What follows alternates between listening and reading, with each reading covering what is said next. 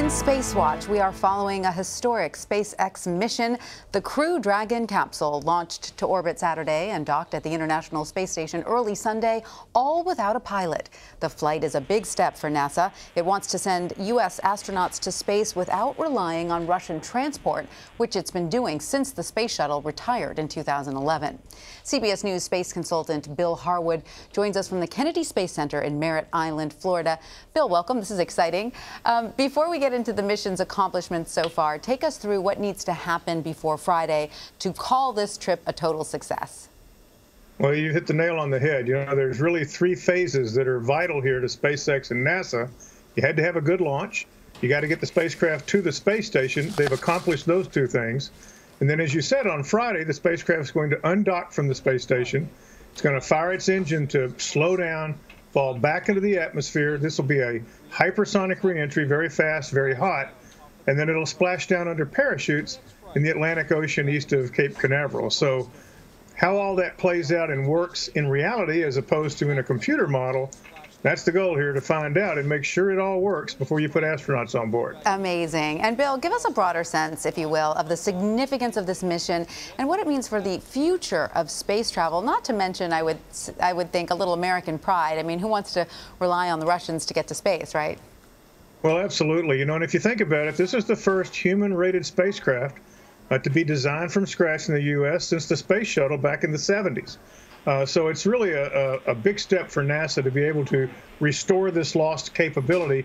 You're absolutely right. You know, the old saying in the space biz is that, you know, superpowers are the only people who can conduct human space flight.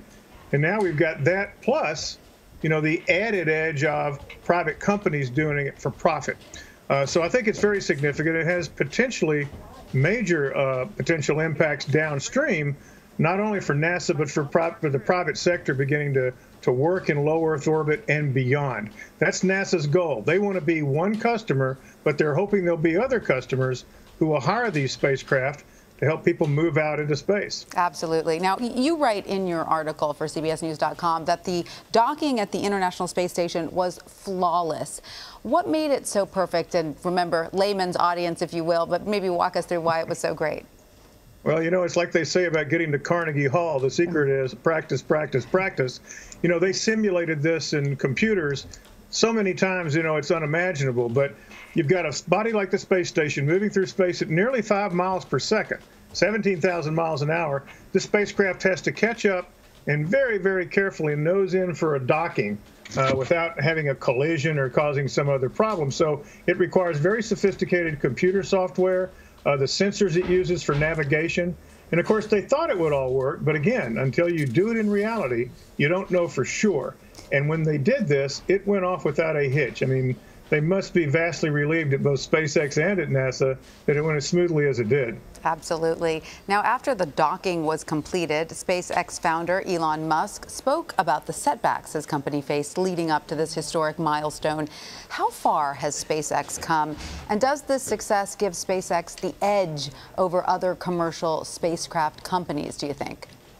Well, they've certainly got an edge so far because they've been launching commercial spacecraft now for several years. Their Dragon cargo ship has made more than 15 flights to the International Space Station. And of course, they're launching for commercial customers as well. So they're certainly in a good position, I think. But you can't forget the Boeing company, which has vast experience in spaceflight and aviation. They're also building a human-rated spacecraft. Its first test flight is planned toward the end of April, and they hope to put astronauts on board it in the August-September timeframe. So if all goes well by the end of the year, there will be two companies in America that are both carrying people to low Earth orbit. And so I'd say they both have an edge right now, but NASA's hoping even more companies get involved down the road. I want to drill down a little bit more in this privatization of space because, you know, as you said, just like SpaceX, Boeing has also poured billions of dollars into bringing American astronauts into space. And NASA does seem to be relying more and more on independent companies and their resources. How significant do you think these companies will be in the future of space exploration going forward? Oh, I think tremendously.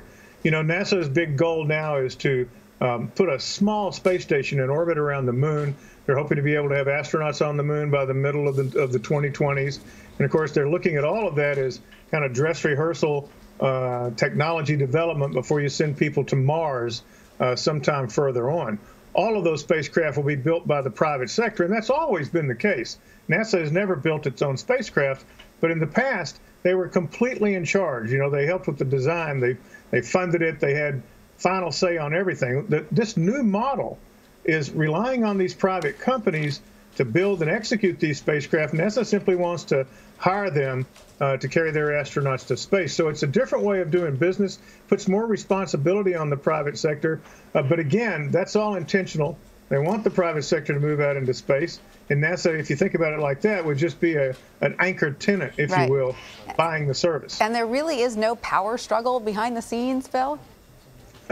Well, you know, NASA has these competitions to decide who they're going to give contracts to, and there's certainly been competition in the past, and there is internally, I think, today. I mean, each company wants to succeed, but if the schedule holds up right now, SpaceX is going to be the first to launch astronauts, followed very closely by Boeing, and then down the road, we'll have to wait and see how it plays out. It's just too early to say who wins that race in the long term. And how long until American astronauts are going to be headed up in a SpaceX capsule?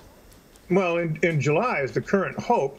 If this current flight goes well, and they have some big tests between now and then they've got to get through, but if all of that goes well, they're hoping to be able to launch 2 astronauts sometime in July, again, if all goes well. Very exciting. Bill Harwood, thank you so much for joining us. My pleasure.